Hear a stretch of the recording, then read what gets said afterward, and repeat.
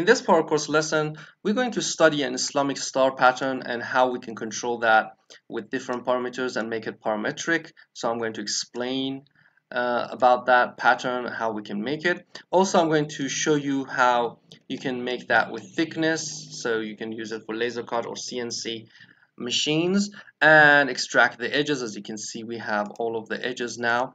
And also, I'm going to put the articles in the example files so you can see the polygons in contact, the article which is related to the Islamic star patterns, and understand how you can use the polygons to produce different patterns.